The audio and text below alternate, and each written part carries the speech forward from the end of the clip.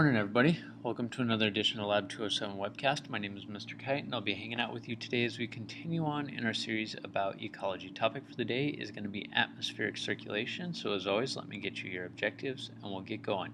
By the end of this video, know or be able to do the following. First up, connect climate to ecosystem conditions. Second, describe each layer of the atmosphere, and finally, explain the connection between unequal heating of Earth's surface and atmospheric convection. Lots of things to cover today. We'll try to be quick, no guarantees though. First thing that I kind of want to just say in general before we get going, this whole video is going to be about ways that climate is determined. So what are the things around the world, abiotic conditions, that determine where rainforests are and where polar regions are and where tundra is, etc. So we're going to start talking about that stuff today. Before we get into it though, I need to make just a quick distinction between weather and climate. Weather is what is happening right now or in the next couple days. So you log onto your phone, you check your weather app, that's telling you what's going to happen over the next 5 to 7 days. Weather is fairly difficult to predict. You can get a decent idea, but you're never going to get a dead on, this is how it's going to be. Climate, on the other hand, is the average of weather patterns over a long period of time, usually several decades. So what meteorologists will do is they will take the weather conditions for each day over like a 30-year period, average them all together, and that would be a description of the climate for an area. Now, where weather is pretty unpredictable, climate is something that can be predicted and talked about with a fair amount of accuracy. And climate's also important to us because the climate of an area influences what the ecosystem in that area is like. We're going to learn later on in the year that the thing that most determines what lives in an ecosystem is the amount of rain, because that affects the plants. So if an area gets a lot of rain, then a lot of plants can grow, which means a lot of food for those lower levels of our trophic pyramid.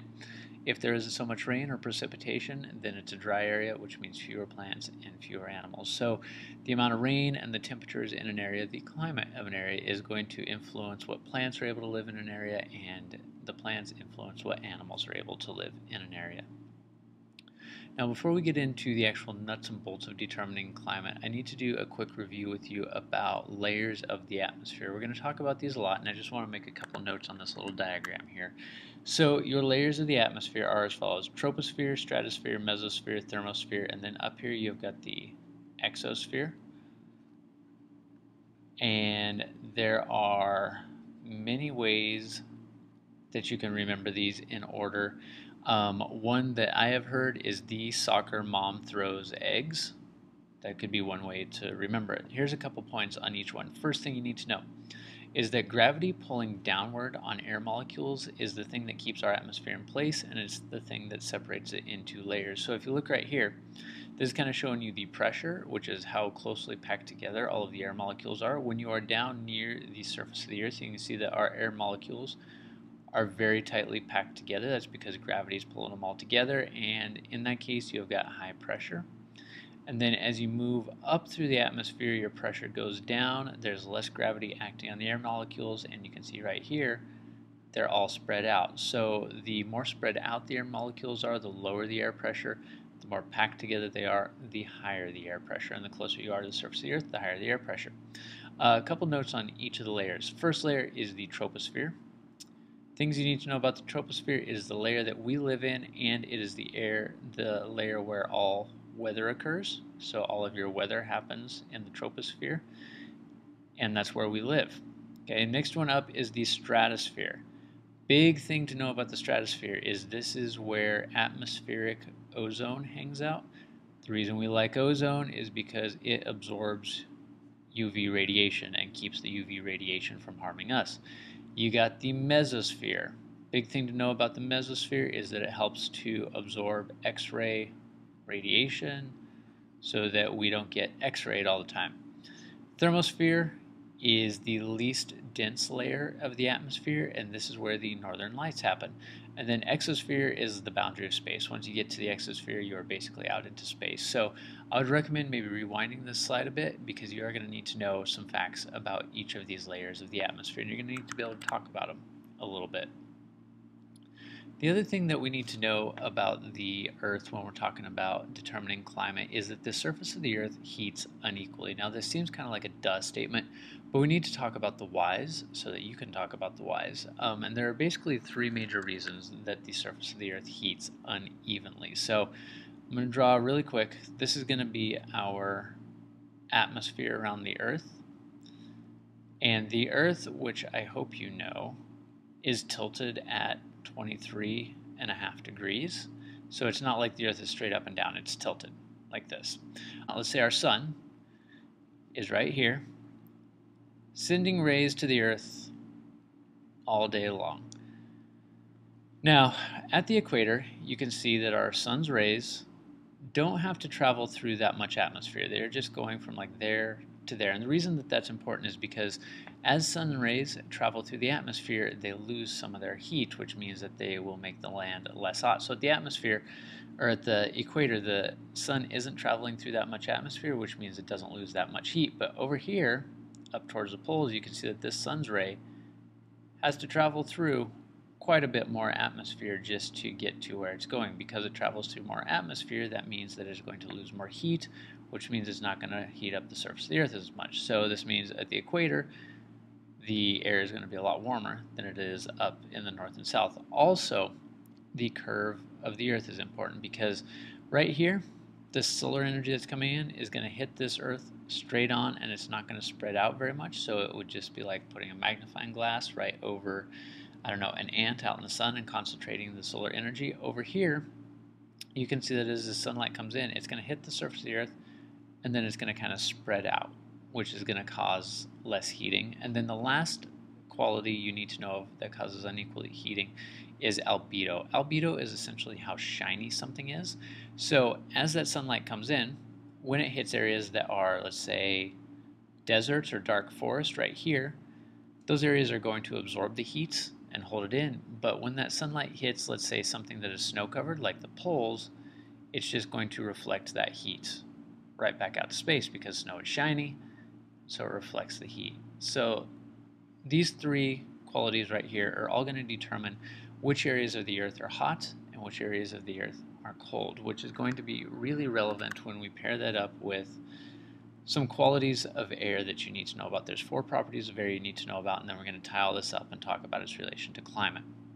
4 properties of air that basically determine how it behaves and circulates around the world. The first thing that you need to know about air, the first quality of air that you need to know, is changes in density. And I mentioned this on the slide about the layers of the Earth, or the atmosphere, when I talked about pressure.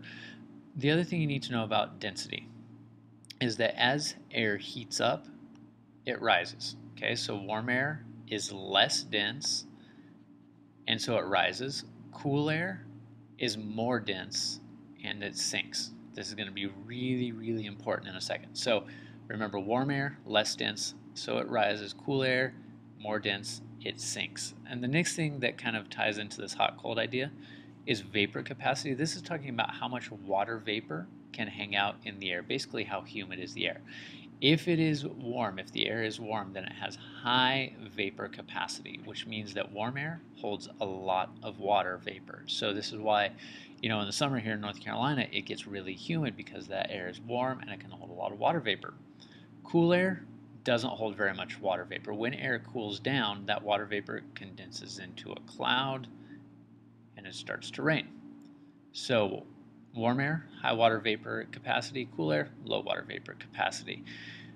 Big words for you: adiabatic heating and cooling. What this means is as air becomes more or less dense, its temperature changes. So if you take air and put pressure on it and shrink it down, so let's say you got your big box of air up here, you put pressure on it, you shrink it down, basically you're taking those molecules and packing them closer together, which makes them warm up. So know that if you increase the pressure on an amount of air that is adiabatic heating, it will cause the air to heat up.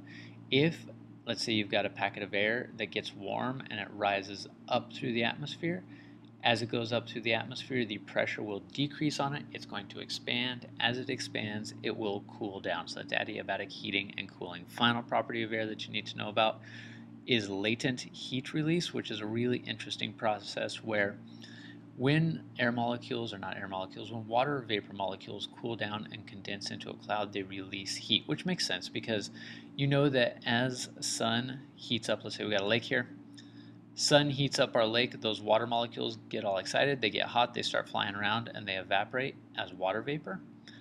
As they evaporate as water vapor, they take all of that heat with them.